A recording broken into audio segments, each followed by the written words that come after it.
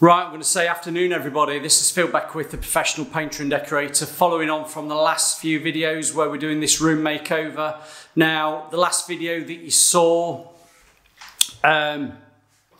was actually preparing that ceiling, sealing it, sizing it, however you want to call it. Now, we're on the same day because that was done in the morning. We're now in the afternoon and I'm going to show you how to line this ceiling, cross-lining a ceiling with WallRock. Now you're going to say to me, why are you cross-lining? Well, it's a good way. It's let's start as you mean to go on. It's a good way and a good habit to get into if you can cross-line a ceiling prior to actually papering it. Now, if you don't know, I'm going to say to you, if you were doing this ceiling, you would start from the main light source, which is the window there, and you'd work from there all the way across to the opposite side. That's the traditional way of doing it and the correct way of doing it. And it's all to do with seeing the joints, because if you work from the light source and you come all the way across, if your joints aren't perfect, you actually don't get a cast of shadow from that joint because of the light coming in through the window. And that all spans back from the days of trimming not being very good on papers. If you had to hand trim, some of them, I don't know whether you've seen the video where my father's been talking about the salvage edge on the side of papers that used to knock off on the side of a table, and yeah, that was back in days of old when men were bold and toilets weren't invented. You know the rest of that one. But today, what I'm going to do, I'm going to come in from the opposite side of the room. So I'm going to be hanging from this side, going all the way over to there. If you can just see that. Come back. So I'm going to do it, but I'm going to show you how you do it, because the same principles work for doing your lining as a finished paper. Well, it'd be nice to think so anyway. Doesn't always work like that, and it doesn't always have to be like that, because sometimes I can go to a job and I've got a feel for the ceiling, I've got a feel for the room, and know that I could possibly, or I probably do, hang the paper directly to a coving edge. And if it runs out, just adjust it as I'm hanging it. But not everybody can do that, and I'm going to tell you how to do it, that you don't have to worry about that coving edge there running out. And it's all to do with offsetting that first length of paper. And I'm going to show you how you do it. It's not complicated. I'm not going to tell grandmother how to suck eggs if you already are a decorator and you know how to do this. Clearly you don't need to be watching this, unless you just like watching me. I like that. But what we're going to do, let me just tell you the principle of what we're going to do. I'm going to offer this paper up to that top edge there. Can we see it? Let's just do it there. Into the corner and mark it for the width of the paper, which this is the 55 centimetre. So in effect, from that edge, top edge of the coving there, it's coming out 55. I'm going to put some marks all the way along. Just using that because that is the length. But then I'm going to come in, let's call it an inch, so 25 mil. I'm going to then reduce that mark by 25 mil. So in effect, an inch, 25 millimeters, 2.5 centimeters, will be overhanging that edge there. And that will allow for me to trim off some of this lining paper, or it could be a wallpaper, it doesn't matter, it just depends what you're doing. We're doing it with lining paper today, i.e. WallRock. It allows you to trim off that if that edge is running out, you've allowed for it. Makes sense. Now, I'll be honest, if it's lining paper, if it's WallRock fibre lining, and it's not a finished paper, it doesn't really matter if it runs off and you have to juggle it about. Where you do want to make sure you're correct is your finished paper. And that will be another video after this one, showing you how to actually hang a mural paper with that same principle, allowing a little bit of tolerance for the stuff to run out from the main light source coming all the way back towards the door, which is over this side there. But let me jump up the step up. If you can see me, great. If you can't, I'm sorry. And I'll talk you through what I'm doing just so you can get the basic principles. If I can zoom in, that might be better. Right, yeah, let's do that. I'm just up my step up, you can see me. And what I'm doing, I'm offering that paper up to the edge. And I'm just going to mark it. Just going to mark it there. I know that's 55. I'm going to come all the way along like that. That is where that first length would be coming to. Like that. I'm going off camera, but I'll still speak to you. That's where that first length edge would be coming to if I hung straight to that coving edge. Now, you'd probably be fine doing it like that, but if it did run out, we don't want the hassle of trying to manoeuvre it and actually get it back again. So what we're going to do, we're going to bring it in slightly. Just moved you around, you might not see my head, but the principle's there. So that's at 55. You can see where I've done the mark there, in that corner, but I'm going to bring it in approximately, we're saying an inch. So I'm going to say it's about an inch there. And I bet if I get my ruler, I'll probably am at an inch. Let me just put my paper down.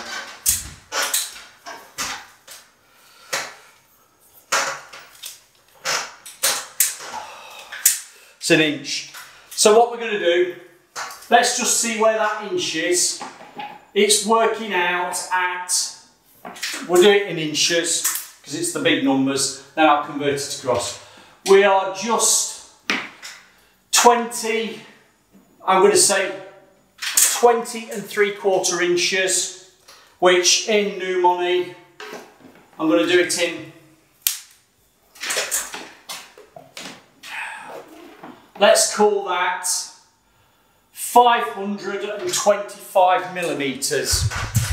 So I'm just going to go across the ceiling now on that edge at 525 millimetres and mark it all the way. So when I hang the paper, the edge of the paper will be hung to that 525 millimetres. So I don't need to do it in a few spots. We've got one there, 125. We're going to do another one at 125, just there. Another one a bit further up, there. And I'm going to do that all the way across, so bear with me. So true to my word, I've gone across there, marking it from that coving edge, 525 millimetres, and I've got a pencil mark all the way along. Now, with my skill and expertise, I will be able to hang to those little spot lines going all the way across. But if you feel more confident to get somebody to help you and put a chalk line, string a line across, mark a line with something or other, please do that. You might have a laser liner with you that you can actually put on a fixed laser, position it on the floor so you've got a line going across those markings that you've actually got on the ceiling. If you feel comfortable doing that, please, it's not a wrong way of doing it. Just, I know how to hang paper, so I know that if I start here and come all the way across these markings here, I can keep to that. And then whatever falls onto that coving edge just there is the part that's going to be salvage and cut off. That will give me the tolerance if that is running out. And then working the way across the ceiling all the way to the other side, you just butt joint. You butt joint. It's straightforward. It's not rocket science. What I'm going to do, I'm going to get the first length on for you. I'll probably show you doing the second length, then just let me finish off, because when you get to the other end, there'll be a little bit of trimming down to do. That's all it'll be. Now, this ceiling measures across just over 3 metres. Now, it would have been nice to actually work with wider widths of WallRock, either a 750 or a metre, but because of how it was falling, I didn't want to put a little strip in that far end. So what I've done, I've gone for the 55 centimetre width. Yeah, I've probably doubling up on how many lengths I've got to put, but it does mean that I've got a sizable length to actually put in at the end. And as I say, this ceiling is going to take me no more than an hour, if probably, well, we'll see. Depends how I feel. Depends if I want to talk to you. But we'll start from here, go all the way across and get it down. Once it's dry, I've told you on previous videos, around this edge, the last video you saw, the time before, I've actually filled that edge there with some of that nice filler that I got from the decorating show back in November. It's now been sealed and, I'll call it sized, it's now been sealed with the B-line primer sealer. It's all nice, it's all dry. But what I'll be doing once that WallRock lining paper is on, I'll be going round with a fine bead of cork just to seal that edge in to make it neat. And you say, why do I do that? One, it neatens off that edge. If you were actually painting the ceiling, you'd have a nice edge across the ceiling. You won't see a cut edge. Not that you'll see a cut edge, but you know what I mean. But when I come to actually hang the finished paper, I can then put the blade, cutting blade, into something soft, and the softness will be the actual cork. Going into plaster of Paris or filler, you can break it away and it crumbles from you. That's just a tip that I'm going to give you, that cork your edges before you start doing any cutting with your blade. And that's it. Now, tools, I've got a hanging brush. I've got in my pocket a squeegee smoother. I've got that. Tub paste of choice today is straight out the tub, no thinning. It's the Wickes Tub Paste. I've got a long pile roller, which is the Rotor Gold long pile, because I want to put plenty of actual adhesive onto the ceiling. Roll it out. You don't want to be oozing loads of paste everywhere, but I'm going to roll it out. Just work with a section at a time. You only need to go just beyond what your width will be with your cutting in and then rolling. And once that's on, it's quite warm in here. I might actually open the door to get some colder air coming in, because I don't want that paste drying too quickly. Having that sealer on it has taken that porosity off that surface, and that's why we've done it. That's why you size. That's why you size a wall or a ceiling prior to paint. That is why you size a ceiling or a wall prior to papering it, because you don't want the paste that you're using to try and keep the wallpaper, the lining paper, on the surface being sucked into that surface, because the porosity of the surface is just drawing it all in. But you probably know that already. If you don't, some comments. So yeah, just bear with me. I'm just going to get a brush out. I'm going to get some paste out. I'm going to cut in around the edge. I'm going to roll it, and then we're going to start papering. And I'll paper directly off the roll. Skills. It's not, it's just how you do it. See you in a bit.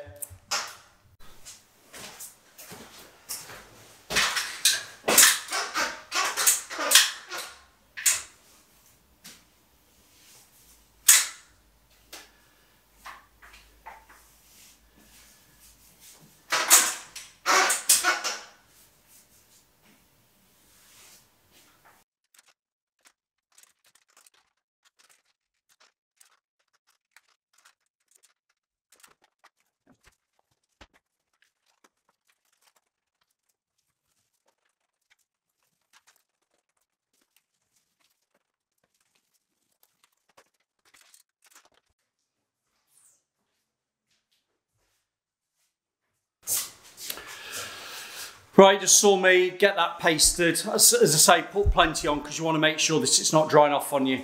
Now, working off the roll, I'm just taking the piece of tape off that was holding it in place, and I'll be working off one side, which is the inside. It doesn't really matter which side you use, but it's just easy if you work off the inside, because it is easier to pull it off the roll.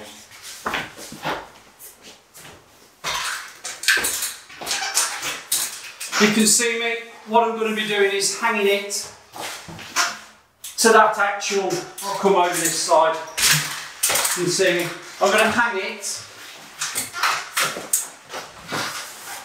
to that edge that I can see, like that, pull it out,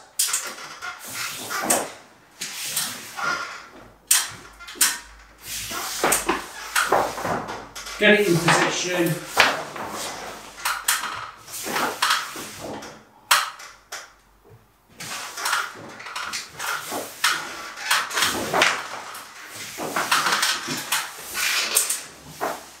Like so.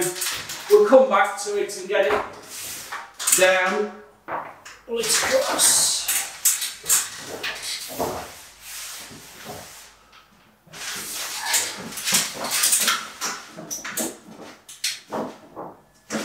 That's all on that line now.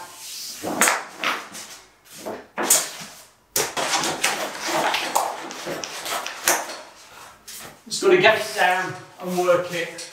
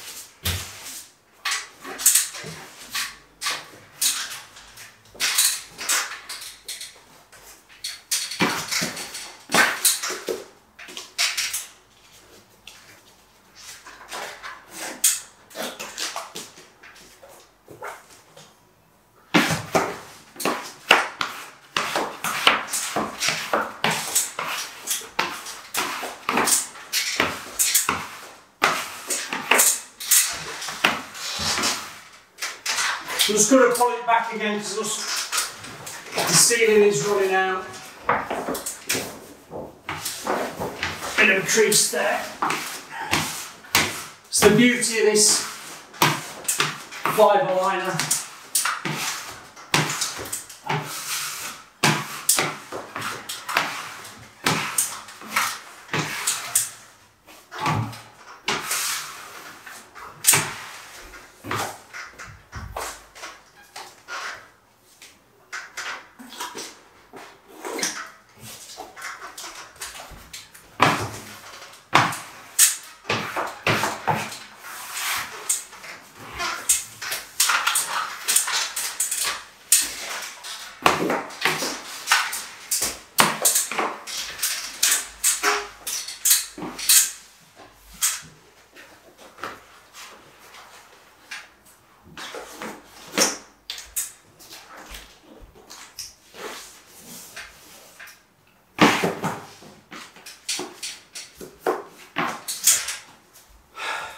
I've got a straight edge cutter, so I'm just going to trim these off now.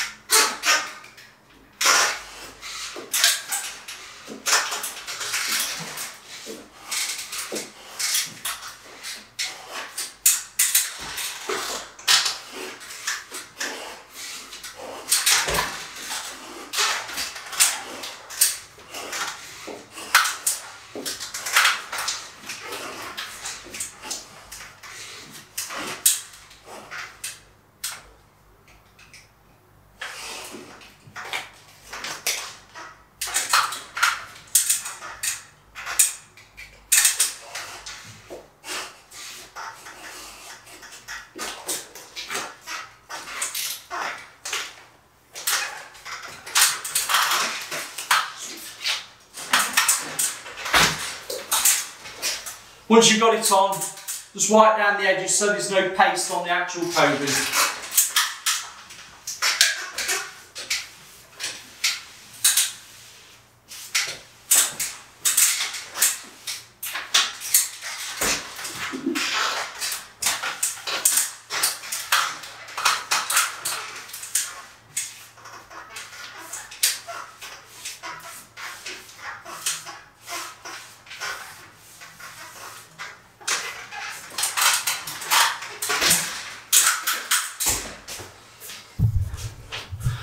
I'll say it's as easy as that. Obviously I struggled a little bit because I've got to manipulate it onto that edge with the salvage, but once it's down and once you know the feel of the paper, you're well away. Now, just warm water is enough to actually wipe off the paste.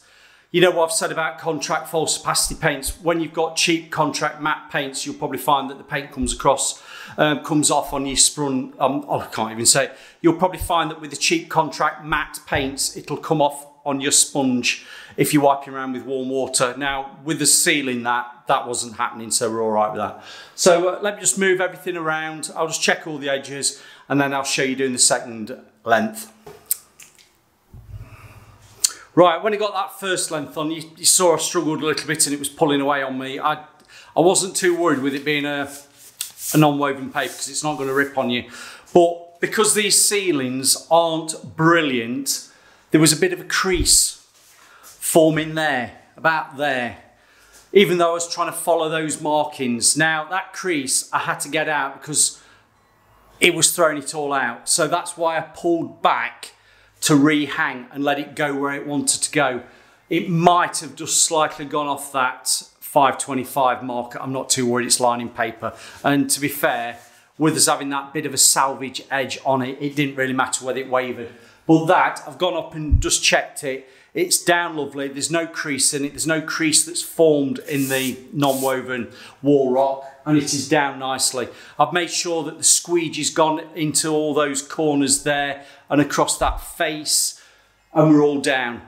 as I've said, I'm going to be corking that when it's dry, so that will just nip anything down that might just look a little bit suspect. And also with non-woven, if you do see edges coming away, you can just peel it back slightly and get a bit more paste at a later date. But if you can get it down now, you're saving yourself any hassle in the future. So what I'm going to do now, I'm going to put the position of the camera back up like that.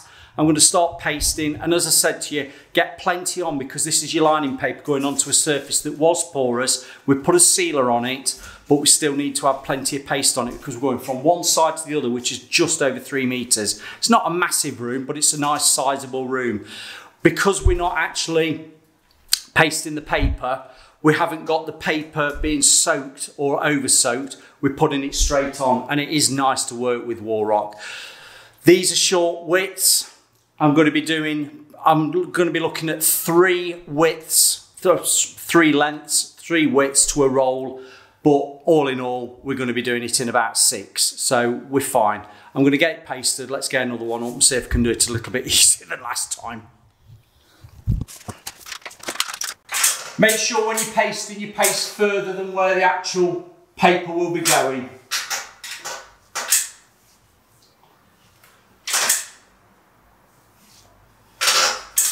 And another thing, when you're doing your lining paper, if your paper's going to be, if you're going to be doing lining paper and you're going to be papering over that lining paper, it doesn't matter if you get some paste on your lining paper. It would matter if you've got a finished paper.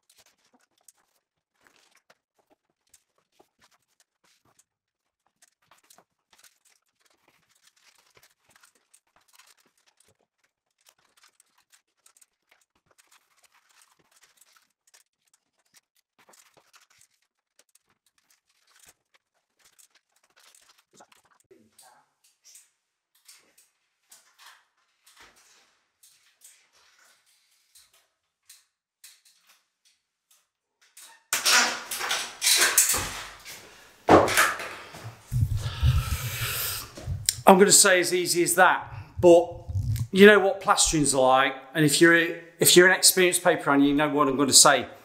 If the surface is slightly, let's call it not flat, even though I'm butt jointing all the way across, we got to a point I could feel it just about there, that the paper was going where the ceiling was going and not where the butt joint was. So I had to work on that section just there. You saw me pulling it back, bumping it across, because there's still enough slip in that paste to get it butt joint and force it across. Now, it's more difficult with a non-woven paper to force paper across because there's no stretch actually in the paper, so you've just got to manipulate it. But that now is back on as a butt joint, but it did take a bit of work there. I was on all the way across till about 3/4, then I could just see it starting to part like Moses and the Red Sea. It was just parting. Pulled it back, moved it, pulled it back, moved it, and then we started to get it back again. But I've just had to make sure that all my joints are down. And what I'm going to do in a moment, I'm just going to pick up my seam roller and just whiz over that seam just to make sure it is down. Because the paper that's going on is a darkish colour with colour in it, and I don't want to see any sprung joints. There won't be any sprung joints because I'll make sure that they're all down, but that's just something to be wary of. So I'm going to crack on now. The next time you'll see me, I'm just going to explain about going around that light fitting, pulling it through, but other than that, I'm going to crack on, get it finished, then we'll just do a bit of a sum up at the end. But it's not easy, but I will say lining a ceiling is the easiest part of papering because you've only got one thing to go around and it's normally a light ceiling centre. So other than that, let's crack on with it and see you at the end.